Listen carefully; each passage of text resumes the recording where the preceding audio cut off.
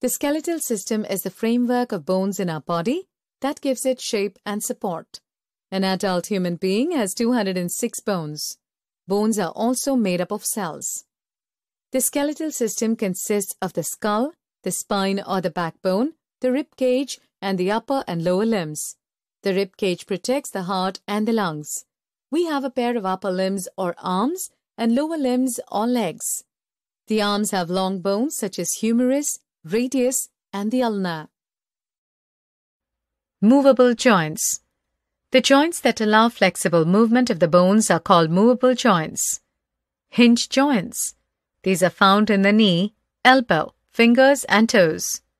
Like the hinge of a door, the hinge joints allow movement in only two directions, forward and backwards. Gliding joints. These are found in the wrist and the ankle. They allow flat bones to slide over each other. Muscles are of different types. Voluntary muscles.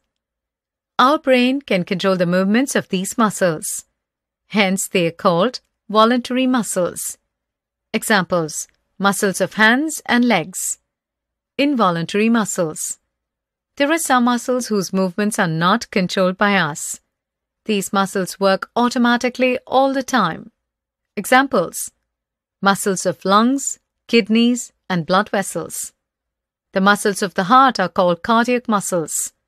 They are also involuntary muscles and work continuously throughout our life.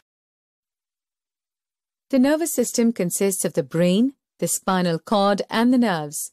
The nervous system controls the actions of all parts of our body. Brain is the main organ that controls the nervous system. Nerves carry messages from the sense organs to the brain, and the brain commands the body parts to react suitably. The nerves again carry back these messages from the brain to the body parts. The brain has three main parts: cerebrum, cerebellum, and medulla oblongata. The cerebrum is the largest part of the brain. The cerebrum is the thinking part of the brain. It controls our memory, thoughts, intelligence, and learning. It also controls our voluntary muscles. The cerebellum is located below the cerebrum. The cerebellum controls the movement of muscles and helps to keep our body in an upright position. The medulla oblongata is the smallest part of the brain. The medulla oblongata connects the lower part of the brain to the spinal cord.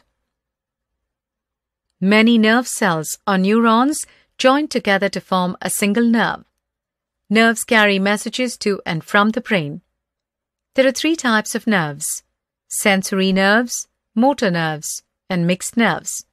Sensory nerves carry messages from different parts of the body to the brain.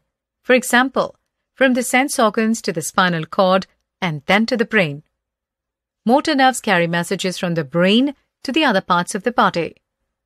Mixed nerves work like two-way systems. That is, they can carry messages to and from the brain.